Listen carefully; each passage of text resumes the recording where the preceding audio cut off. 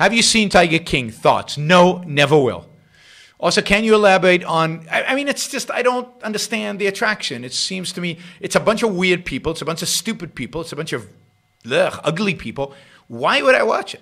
I mean, there's some amazing things that you could watch about exciting, stimulating, interesting, fascinating. Why watch ugliness? I will not watch ugliness.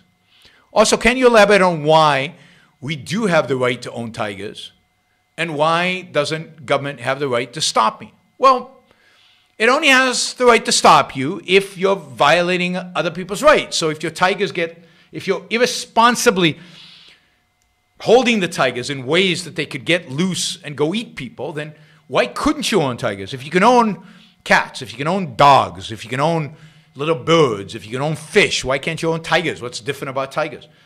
So absolutely you can own tigers as long as you can guarantee to your neighbors that these tigers do not represent a risk. And if they do represent a risk, then the neighbors should be able to complain to the government. The government should come in and they should take the tigers away from you and put them in a zoo or send them back to where they came from. Animals do not have rights. Rights are a concept that can only be applied to an animal that possesses reason, thought, conceptualization. Because what do rights protect? Rights protect our ability to reason and our ability to use our reason to produce. Animals don't produce. Animals cannot have rights. The concept of rights doesn't apply to the activities that they engage in. I mean, imagine if you say, well, tigers have rights and what do tigers eat? I don't know. Deer have rights. Well, what is the tiger violating the deer's rights when it eats it? I mean, it doesn't make any sense. But more fundamentally, the reason we need rights, and this, to some extent, the Enlightenment understood, but this is, Ayn Rand really is the one who first really elaborates this. The reason we need rights, the reason we have rights, is that reason is our basic means of survival.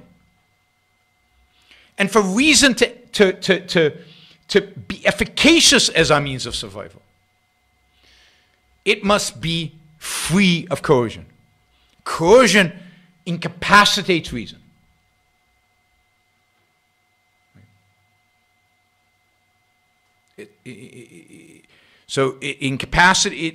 Coercion incapacitates reason. So therefore we need to protect ourselves from coercion. That's what rights are. Rights are the protection against coercion. Rights are the recognition of the fact that as reasoning beings we need to be free from coercion. So you can voluntarily protect animals. You can buy some land and put animals there and protect them and not allow hunting and not allow anything. Or not. But it's a choice we as individuals make. You can team up with a group of your friends and start a foundation and buy up land and put tigers there and leave them alone. But if somebody else chooses to buy a tiger and do whatever they want with it, it's their right. Now, to be cruel to animals, I think, is immoral.